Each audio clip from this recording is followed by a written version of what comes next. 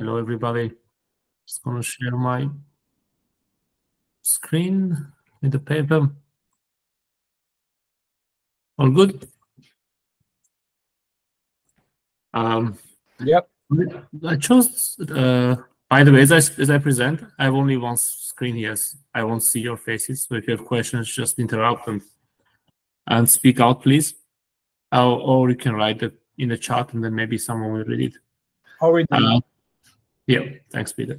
So basically, I chose this paper, but I came across this paper on LinkedIn because I follow one of the authors, and they're all Armenian, as you can see from names, maybe.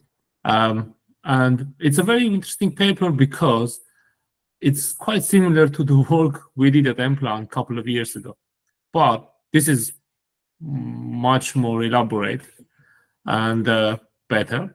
So I thought it's quite interesting to go over it. Basically, the idea is that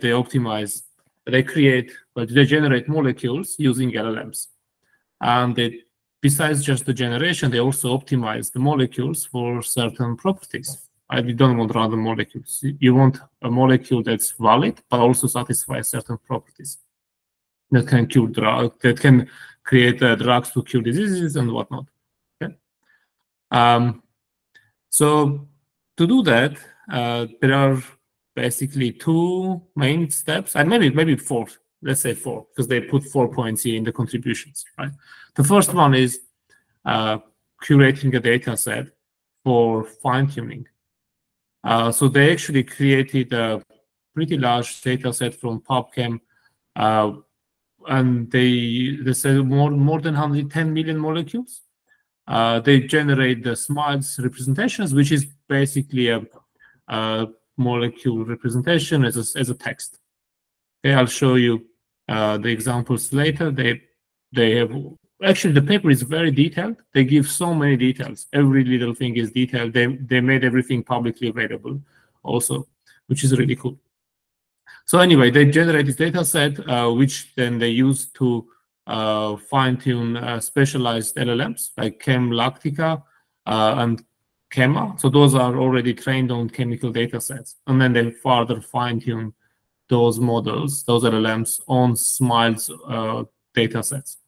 And by the way, these models are fairly small, like 125 million, which data is fairly small for current models. Even the big million parameter is also small, right? But as you will see later in the experiments, the smallest model does really well, which I think is really cool because we want to use smaller models if we can, right? The other interesting thing is that they optimize the generated molecules by running through a sort of a genetic algorithm, which uses prompt optimization, right? So there are interesting things here besides the molecule part, because these days we always try to optimize prompts. And there has been work that uses sort of genetic algorithms to optimize prompts, like the one from Google DeepMind optimizing, so that they solve these Olympiad problems, right? They also optimize prompts. So it's a common technique also to use to get the best prompts you can. And then they use similar approach, kind of simpler maybe, to optimize the prompts to generate the right types of molecules. As they do that, of course, there are experiments. They beat the benchmarks by pretty significant margins, but there are a few nuances. Again, we look at the tables later. But the highlight is that they actually outperform pretty well. And they also introduced this efficient fine-tuning part. So basically, they say we fine-tune the models only if necessary. Okay. So there is a trained model, but then they also fine-tune on specific examples only when the optimizer doesn't improve at some point. Right? You don't want to, which is kind of strange because I thought you would fine-tune on all data at the beginning, but then they fine-tune iteratively on very few data points, maybe like 100 data points. Again, we look at this. I'd like a bit of discussion about this part also. That was a bit new to me. Okay. Any comments so far? Cool? No? Okay. Related work, well, representing language models for molecular representation is not new. SMILES is a very old algorithm, well, not algorithm, but representation of molecules from 1988. You can see there has been also newer work. I wish they cited Emplan paper, but they didn't. But there has been other work using LLMs or language models for molecular representation. Molecular optimization also is a fairly popular topic, especially GFlow nets. I think we had this at Paper Club. They also use GFlow nets on molecular optimization. It's also cool work. I think we had this at Emplan before, at Paper Club before. They also mentioned this RNNs, reinvent. It's a fairly old algorithm, but there is also a new version of those that use RNNs for molecule design, molecule generation. Because if you can represent, because SMART is basically a sequence, so maybe you can generate molecules also using an RNN. And these days, RNNs are becoming more and more popular. Maybe we can do XLSTM at some point at Paper Club. Anyway, and then they also talk about optimizing using LLMs in optimization. So they do mention a few papers here, like how to optimize using an LLM. I mentioned the prompt optimization paper. There are a few other works here. Again, very cool, useful direction. There is one package called DSPy, which basically optimizes, helps you optimize your prompts. That's actually can be quite interesting. So this topic is also an interesting topic. Okay. So this paper is a combination of a few kind of diverse, but very useful and popular topics. Okay. Comments here? Okay. Let's look at the training corpus. It looks like they spent a lot of time and effort creating this corpus. So they took this data from PubChem, which is a data set of molecules, and then they curated that. They calculated properties like QED is a commonly used molecule property. There's a couple of others here. You don't need to go into details, but there is a package called RDKit that can do these calculations for you. So they use that to generate the properties. And they also created a JSON representation. If you look here at the examples, so they have these square brackets for each property. So you start with the properties of your molecule, and then you put the SMILE representation. So this is the SMILE representation of a molecule. So the chemical, this is basically a molecule, right? You can see the connection type, and those are the atoms. Okay. And then you can have, and then followed by other properties, which this we will, this we will also generate.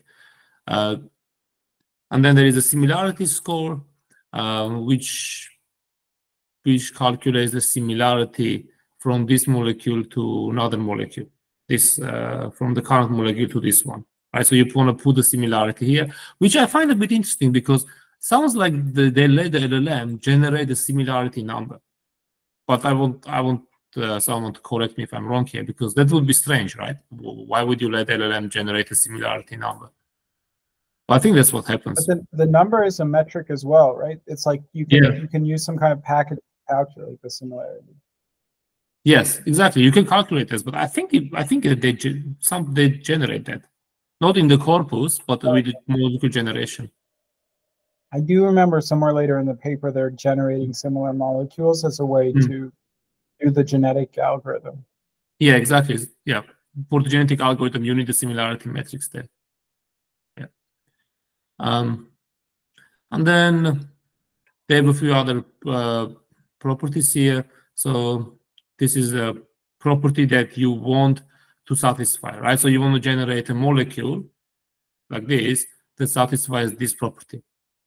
Okay, that's really the ultimate goal. Okay, the CID is a identifier, not very important. Okay, I think we can scroll down to the training part. So model training, they use the they did this continuous pre-training, which they call it model training, but this is really continuous pre-training, which means you take the existing models, different sizes, and they continue training with the original objective, but on new data. Kind of fine-tuning, but continual training. Okay. They describe here the tokenization. They introduce new tokens, which makes sense. They introduce special tokens to have the end of EOS is like the end of sentence tokens. So you need to introduce some tokens. Yeah. Was there a comment? No, just agreeing with you. It's an end of sentence. Yep. Training methodology. Oh, yeah, they use the standard things like flash attention, this fully sharded data parallel training also, so they can feed the models on smaller GPUs. But that I don't think they need this because they had the H100s and A100s, as you can see, and the models are fairly small. So I'm not sure why they need this data parallel. I guess they have lots of data because of the size of the data set. Yeah, fine. Because when we were doing the work and we were using like a 7 billion parameter model, no, we were using a 500 million parameter model, but 100,000 data points, it took like a day. So if they're using like 110 million, that would take 100 days unless they do some kind of parallelization. Right, so they can feed more data on the same GPU. Yeah, they can have larger batches essentially. Exactly. Yeah. But you don't want large batches, right? You want smaller batches, but trained in at the same time, like normal sized batches, but trained in parallel, as if you have many GPUs. I think that's what they want. Because if you can just increase the batch and feed everything at the same time, but that won't perform well. So I think that's why they do that data parallelism. I think those are the two main things. They also talk about the floating point 16 and so on. So they give a lot of details. I find it pretty cool. So property prediction, right? So the evaluation is done on they evaluate the model's performance on its ability to predict properties, and then they use this root mean squared error to measure performance. Yep. So you give a smart string, and then you generate property like QED, and then you measure its QED. Well, first of all, is the molecule valid, and second is the QED close to the correct QED. So they will allow. So they want to. They fine-tune the model in a way that it can predict the properties accurately. Okay? They use a few techniques like chain of thought. This was interesting, actually. The way they do chain of thought is they say we skip the start smiles bit, so to allow more properties generated before smiles generated, right? That's kind of a chain of thought, which I found interesting. So you don't know when exactly you start generating the actual molecule, right? You do some more properties, and then you do the molecule. It's cool.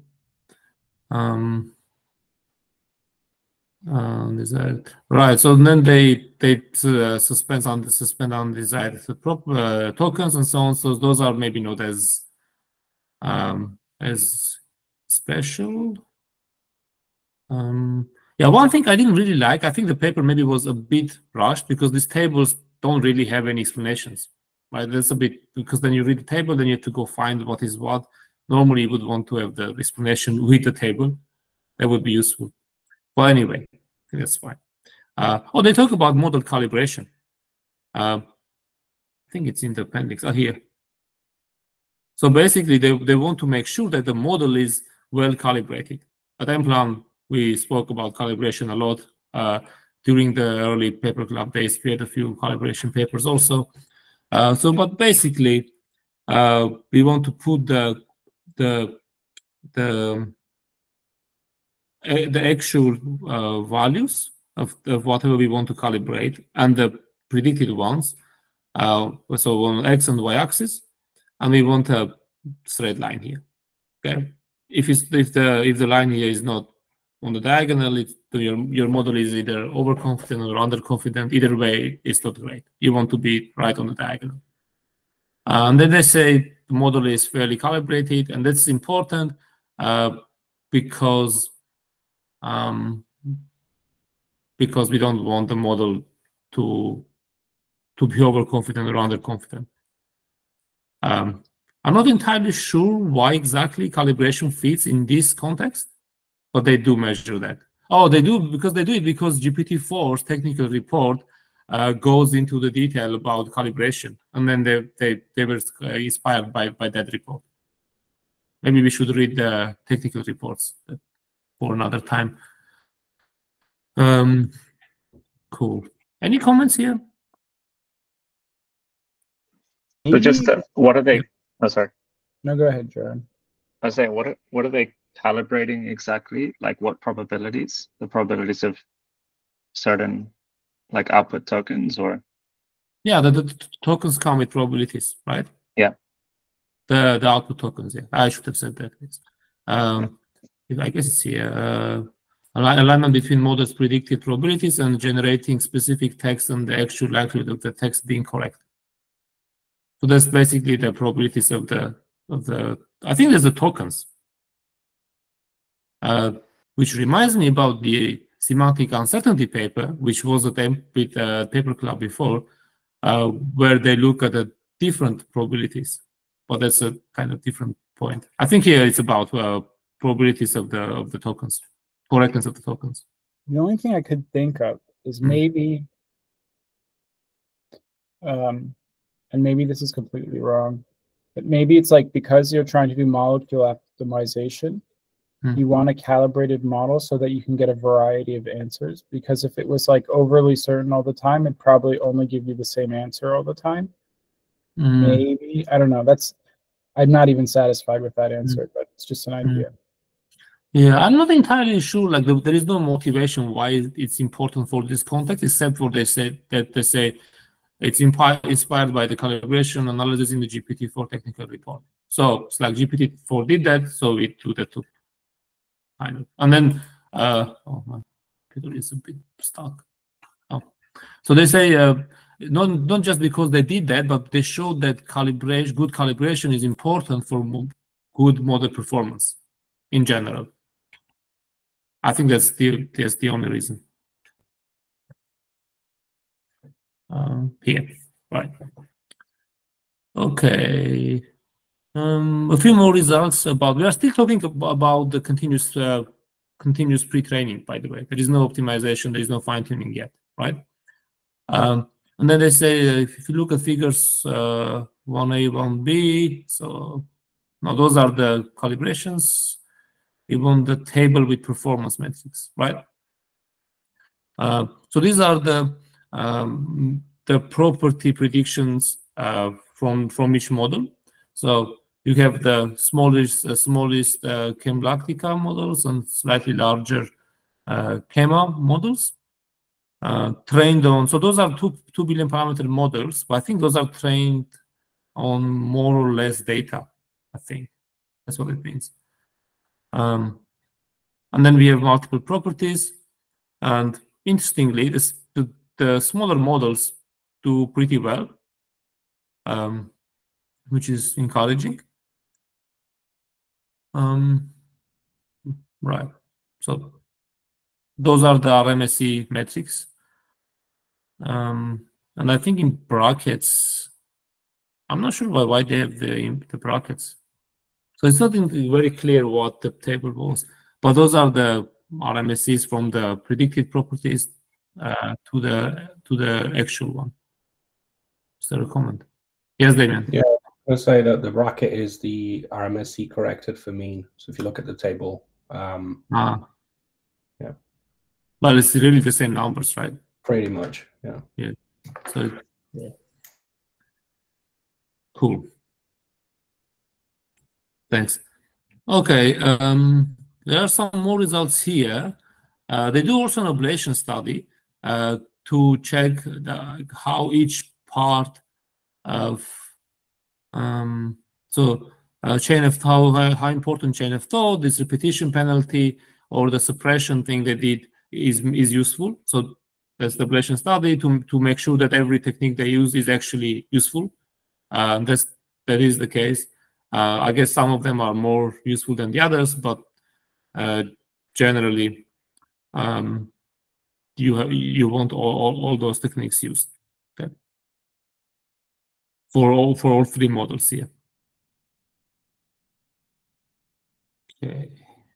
Now we do the supervised fine-tuning part, right? So we had the continuous pre-training, but now we are doing a supervised fine-tuning, so we can generate generate properties or predict properties.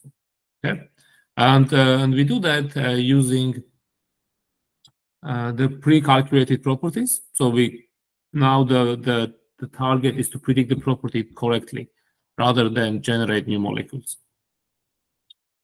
Okay. So results are here. Yes, those are the results. So those are different benchmarks. So I guess that's important. They fine-tune on the chemical data set, but then they evaluate on different benchmarks, right? So there is no crossover, hopefully. Right. Again, as you can see, the smaller models even perform best. This is the coolest part, I think. So a lot of times you don't need even like 2 billion parameter models. And then this is another benchmark. Again, smaller models do better most of the time, even if they are not the best. Like even if you look at their errors, the performance is really the same, right? These are all the same numbers. If you look at the errors. So ahead, Damien. Yeah, I was wondering. I know they've used like one of the chemistry data sets, but do you know? Did they report how large this data set is? Like how many data points? It's like 100 million. I think it was the beginning. I think 100 million. Yeah. This one, right? 100 million molecules. Yeah, I was wondering because there is a relationship between model size and the amount of data that is required to attain good performance, like one of those scaling laws, which probably means that this may have not been enough data to make the larger models better. Yeah, I agree. Also, the generated molecules are small. Molecules don't have thousands of tokens. I agree. Yeah. They're usually fairly small, which is why small models also work well.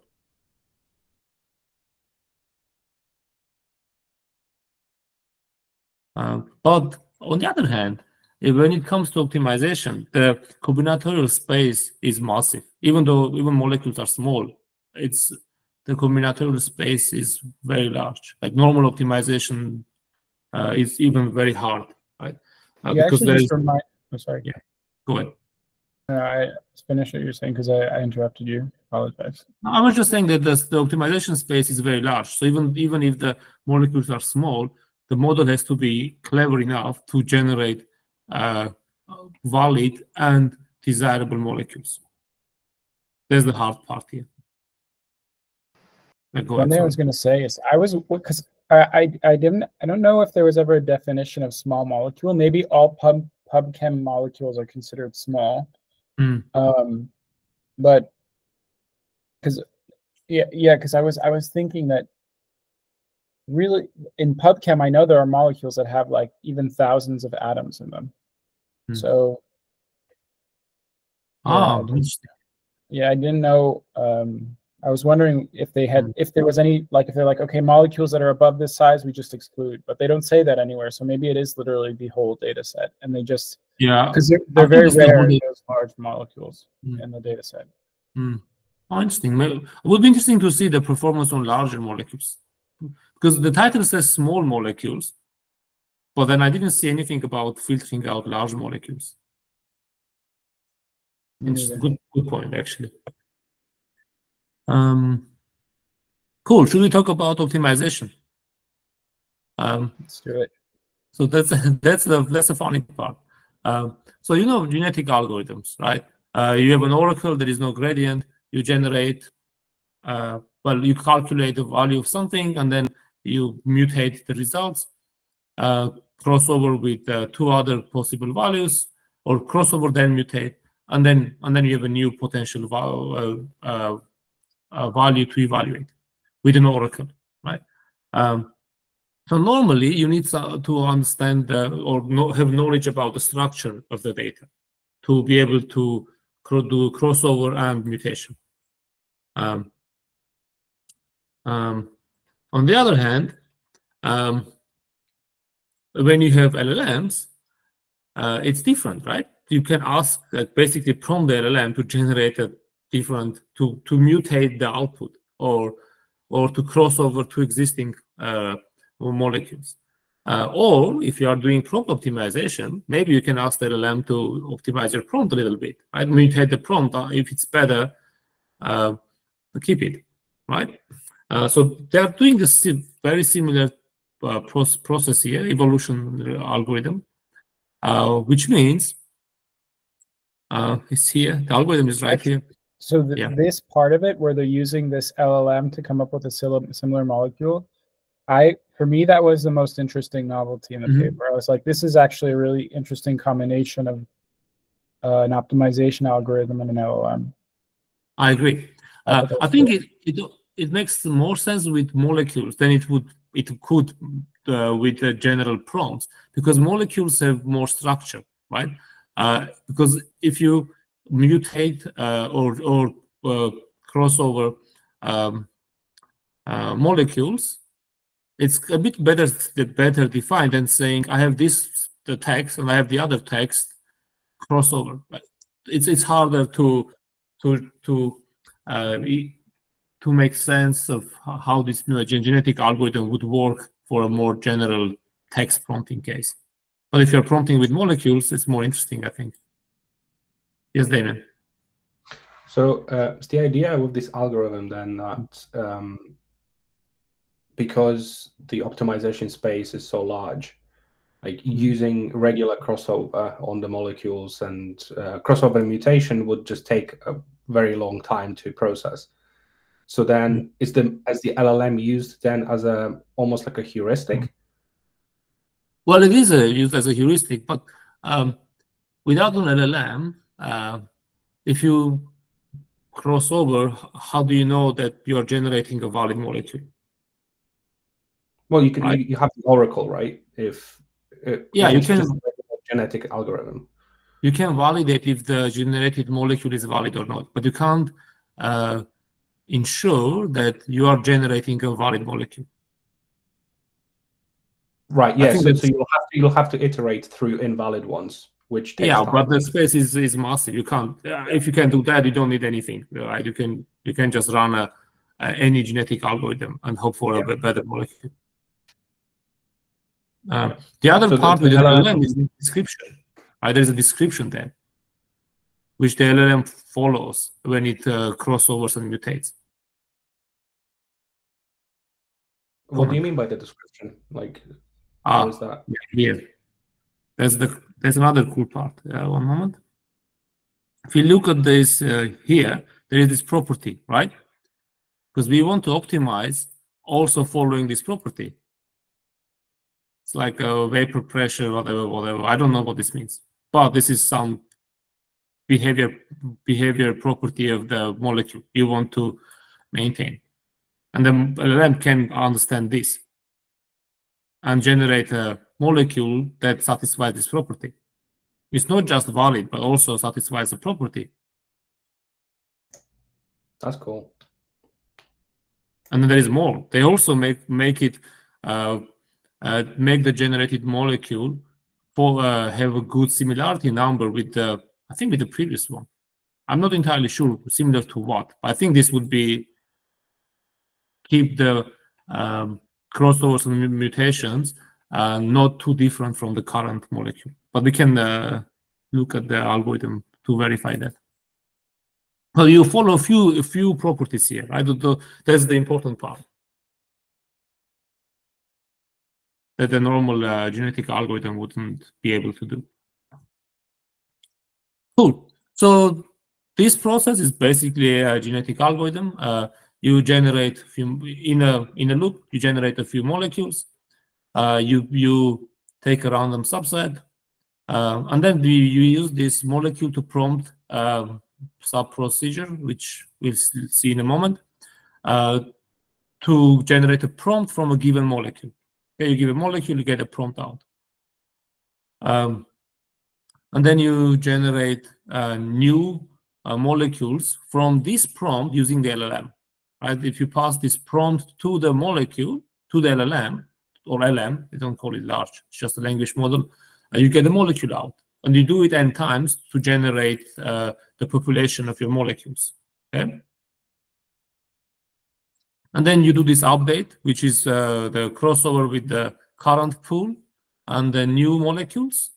And then you take the top P. So there is no mutation really, because I guess this is already mutated. Now there is this fine-tuning bit, which is also interesting, right? It says if at some point there is no improvement from the algorithm, let's fine-tune the language model. Right? And then you do that by generating training samples from the current pool of molecules. So we use the same procedure to generate training samples. So the training samples means prompts and molecules. So we can fine-tune the language model. Well, continuously train the language model. And then maybe next time it will generate better molecules. Because it was stuck on this pool, we are kind of overfitting it on the current pool, so to make it generate better molecules. Which I guess you can do because the language models are not that large, so you can continuously, and then the samples are small. It's like 100 samples, 100 molecules or so. Yes? It seems like they're kind of losing out on diversity and like exploration in favor of focusing on like drilling down onto a local minimum potential. Maybe, but I mean, what do you do if the algorithm gets stuck, and then what do you do? It doesn't improve anymore, right? Yeah, maybe but like, it does large population at the beginning, and then it gets stuck much later. If you have a much larger n here, right, then you make the population larger, more diverse. So that's the trade-off. Yeah. So I guess and then you would probably get stuck with mutation or something to What's avoid that. I mean, like they could have used some sort of a mutation. Yeah, there is no mutation. Yeah. There should be some sort of, but I guess with the mutation, you can't guarantee that the molecule is still valid. Right? How do you mutate? That's like the random generation is kind of a mutation already. One thing I'm thinking is maybe, because, you know, with fine tuning of LLMs, usually all you're doing is teaching like the correct syntax and probably getting the model to focus on some information it already knew a little bit better. So if you use that logic by fine-tuning on the current pool, maybe all you're doing is getting the model to extract more latent information from itself, from its weights, that are related to those specific molecules. And maybe that's why it works. I actually think this is really another interesting part of the paper, because we really I haven't seen many works where there's this idea of continuous learning as part of the approach, where you get the model to Well, in this case, I think it's focus, but I would like to see one where you're just like teaching it new information all the time. But it's a novel technique from that perspective. Like we don't see optimization with continuous learning, where you're actually modifying the weights of the underlying model that often, at least with LLMs. Yeah, I agree. That's what this part was also first a bit confusing because I hadn't seen this before, but it makes sense. Here's the way. I was just thinking that this fine-tuning step, I can't see it in the ablation study. Am I misreading things? So did they remove this fine-tuning step and check how well it worked without it? I haven't seen that. No, ablation was only for the original, for the training, for continuous training. Let me check. I don't think there was ablation about that. No, maybe in the appendix. I didn't look at the appendix very carefully, so maybe. Me either. Let me check here. Maybe. Because they wouldn't randomly do it, right? Like, I'm sure it didn't work, and then they were like, oh, let's just fine-tune.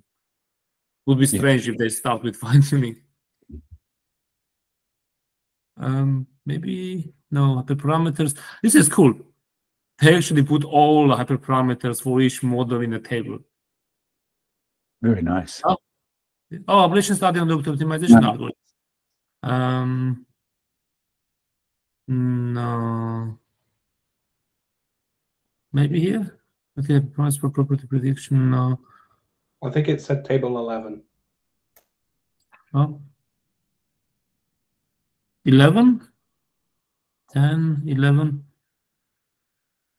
Yeah, fine-tuning, no fine-tuning. Yeah, it's here. Great. Yeah. Thank you. The difference is not that much. And also, it's reversed for one of the models. Like the relationship is the reverse of what you'd expect. Yeah. If you look at the error sources, there is not much difference, right? Like, it's really very similar.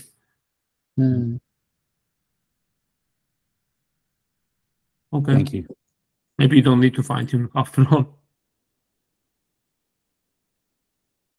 Okay. That was a good point, Elaine. Thanks.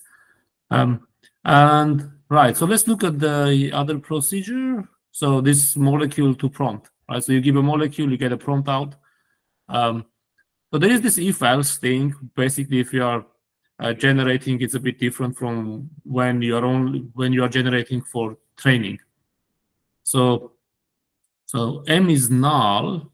That means this is a little confusing, but M is null. That means we are only generating prompts. Okay.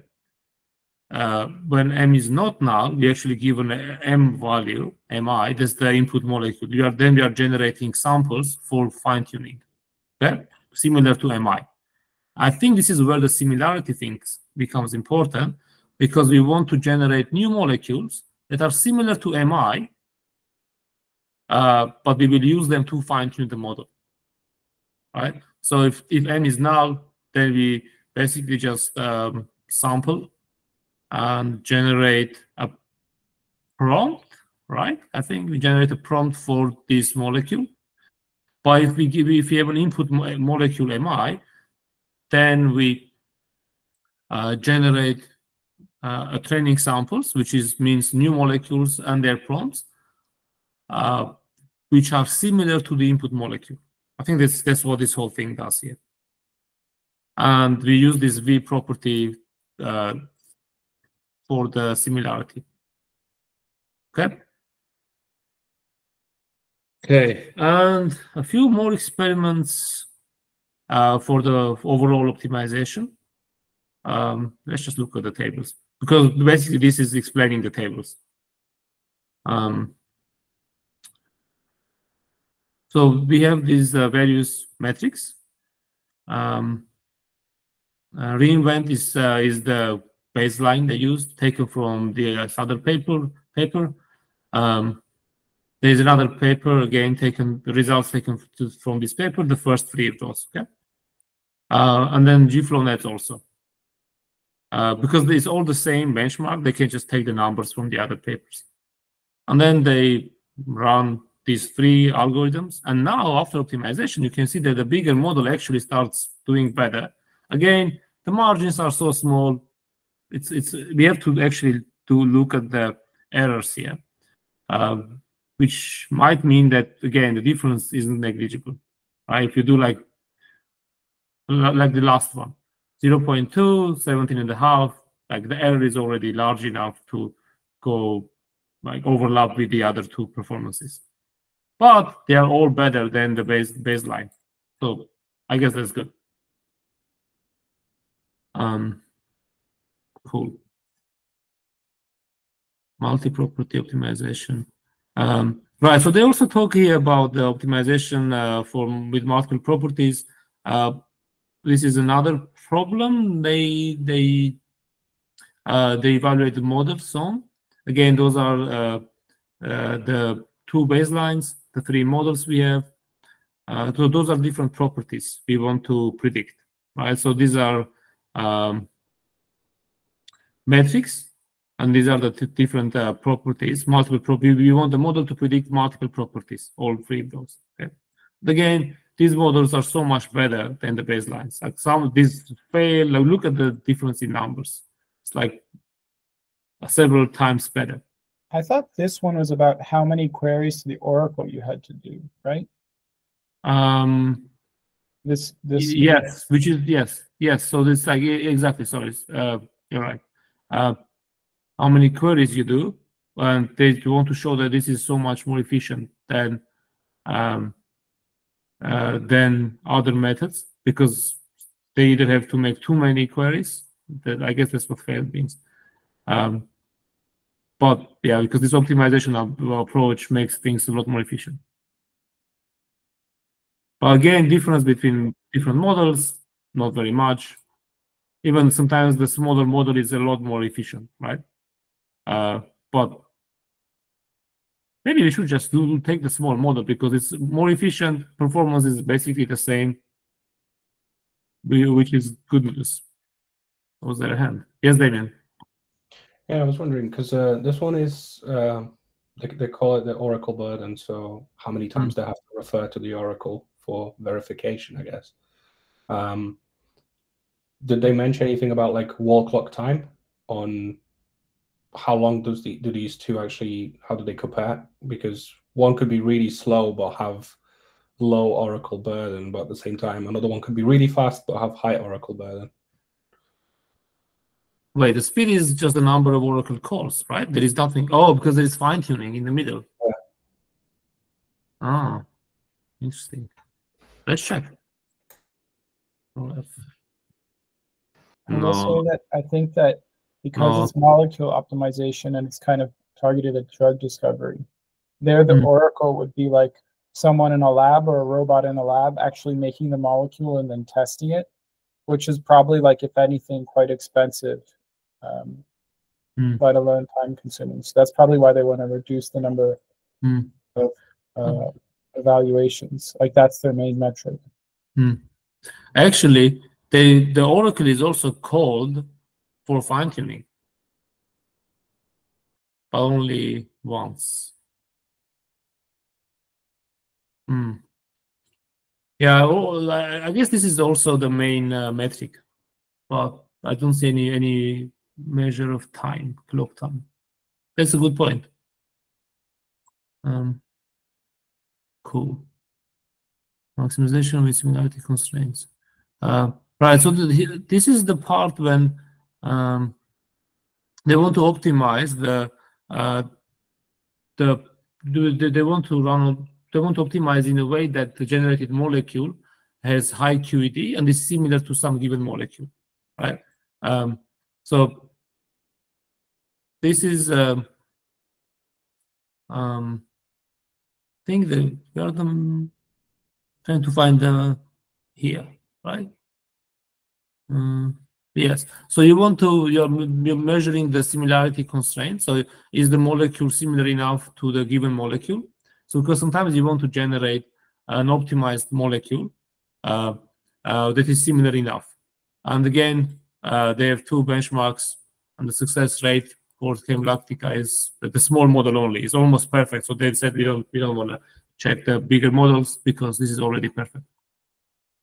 So that's also cool. But I think they all the way they measure the success may be up to interpretation, because I think they say you get to choose this what similar means, right? You want to so this similarity is more than 0.4, which may be a bit too low, but I guess it doesn't matter too much, right?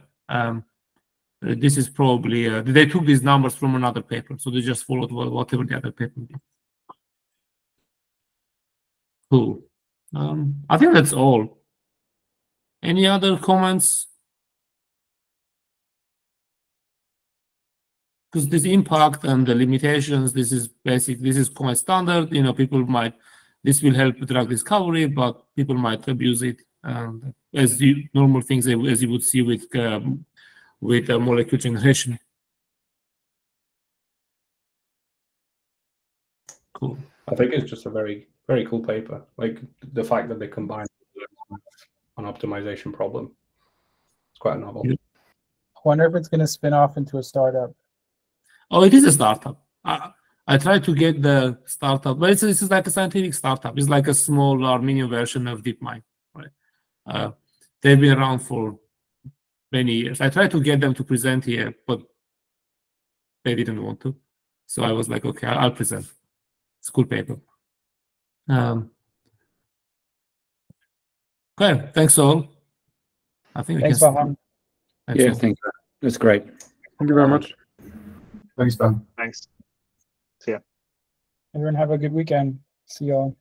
You too. Cheers. Bye. Thanks, Vahan. See you guys. Bye.